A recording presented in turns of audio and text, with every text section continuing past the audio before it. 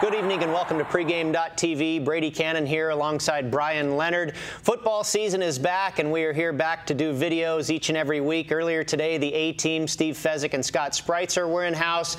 Here we are, the B team, the well-oiled B team, Bryan Leonard and myself, to talk some football. Bryan's got a college free pick. I've got an NFL free pick. And then we're also going to talk about preseason NFL Week 2 and what are some of the tendencies you can expect to happen in the second week of preseason action. First of all, we're going to take a look at Saturday's game. The Miami Dolphins will visit the Tampa Bay Buccaneers, an in-state rivalry game. Both teams 0-1 early in the preseason so far. Bryan, have you taken a look at a lot of the NFL games so far in the preseason? I don't do a lot in week 1 of the preseason, but in week 2, I tend to have a lot more plays. And by the way, I got to give some exception here. The only way we're the B team is if it's because it's Brady and Bryan. Oh, no, that's what I meant. That's exactly what you meant. It had to have been. I've seen those guys. No, they do a great job on the A team with Steve and Scott. It should be the S team, actually. If we're the B team, there you go. The okay, I'll buy that. All the right. S team and the B team. They're the S team. Note that, Cade. Yeah, put a graphic up for that. But yeah, I do a lot more in the second week of the preseason than I do at the first because I like to react to what happened in week 1. Sure. It's almost like a microcosm of the real season where it's usually about week 3 or 4 where I have a pretty good feel for, the statistics start to give you a better sample size and you can start to get a feel for what these teams might be doing throughout the year. That first week is really tough. Yeah, it definitely is. And we're taping on Tuesday. The S team is also taping on Tuesday, which puts us a little bit behind the 8 ball when it comes to preseason because a lot of the stuff we use in the preseason, it goes off of information. A lot of that information is just not out this early, but we're going to give it our best shot to get somebody a winner. You're absolutely right. The preseason for me is all about, kind of listening to the new, or reading the newspapers and listening to the radio shows and hearing what these coaches have to say. It's not necessarily so much about the players on the field and how they're performing, how you might handicap it in the regular season. Correct. Well, we're going to look at the Miami Dolphins and the Tampa Bay Buccaneers. As I mentioned, this one goes Saturday at Tampa Bay. Tampa Bay is currently a 2-point favorite. I like the coaching changes that Tampa Bay made this year, bringing in Jeff Tedford, a real good offensive mind from Cal Berkeley, and then Lovie Smith, of course, on the flip side, a real good defensive mind from the Chicago Bears. I think it makes for a good combination for this team. Yeah, it definitely does. And you got Leslie Frazier there, the defensive coordinator. So you've got guys that have experience at the top level, and I like what they've done here in Tampa. Yeah, and I think it plays really well into Tampa's, their identity. They're, typically a very good defensive team. So you've got Frazier and Smith, and and then you bring in Tedford to hopefully accelerate that offense. Their real problem has been with quarterback. Yeah, it definitely has been, and I'm not so sure at this point their quarterback is where they want it to be. But a big rivalry game here, even though it's preseason. I mean, it's bragging rights for Florida. Absolutely, and Miami. Jacksonville's there, but we won't talk about that. Well, right, that's what I was going to say. Tampa Bay just came off of a game against Jacksonville in which they lost, so they're down 0-1 in the state of Florida. There you go.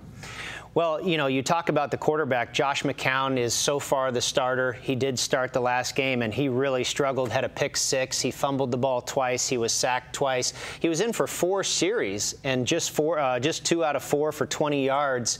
Not real impressive. The second guy, Mike Glennon, came in, the backup, and he did pretty well. He was 11 of 19 for 140 yards, had a TD, and no interceptions. So I'm not going to say there's a quarterback controversy, but certainly the backup performed better than the starter. I actually think, I don't know if it's a quarterback controversy, but I don't think either one of these guys, whoever wins this job, is going to be confident all season long that he's going to keep it because obviously they've had problems in the past scoring, and I could see either one of them bouncing back and forth all season long. Absolutely. On the other side, Ryan Tannehill, pretty darn impressive in his debut against the Atlanta Falcons in a loss. He was 6 for 6 in his series, drove the team 73 yards in 10 plays, finished off with a 6-yard TD pass to Brandon Gibson, who's a wide receiver who's been impressing the team so far early on. Yeah, this is a team that has some talent as long as they can stay healthy, especially out of the quarterback position. And they're in a weaker division. I don't think Miami, I expect them to have a decent year. Their season win total is posted at 8, which, if they could get over that, I think it certainly would be a successful campaign. Definitely.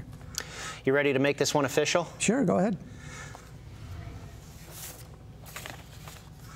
Okay, Lovie Smith guiding the Tampa Bay Buccaneers in their home opener against the visiting Miami Dolphins, their in-state rival, and Joe Philbin.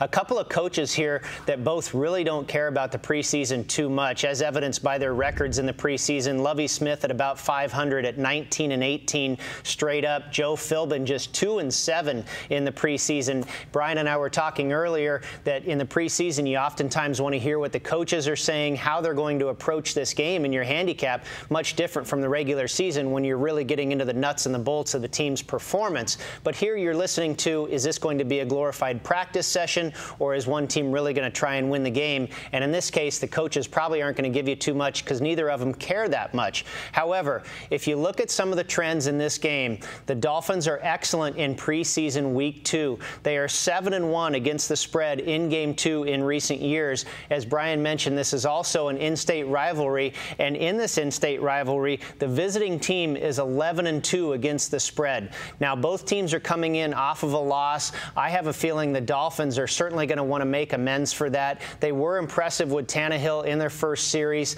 but I think they're going to want to have a little bit of extra going into Tampa Bay, because key to note here, Tampa Bay beat the Miami Dolphins twice last year.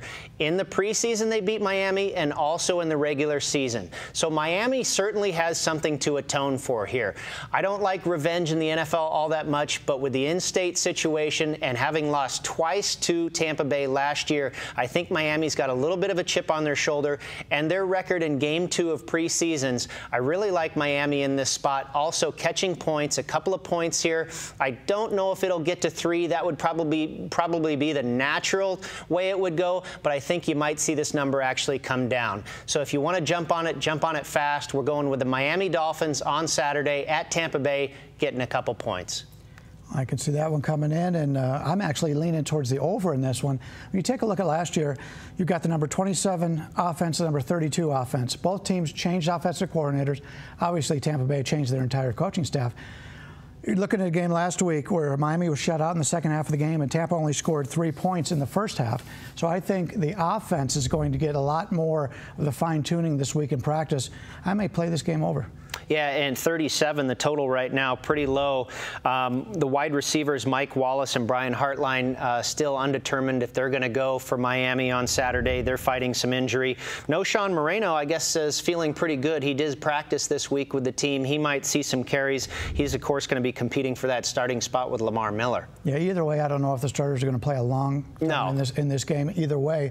But at least you know when you go into it that the game plan is for the offenses to put some points on the board because they struggled in the past. I agree with you. We'll be back and we'll cover some college football next. It's Brian's turn to give his free pick out. Stay with us. It's pregame.tv.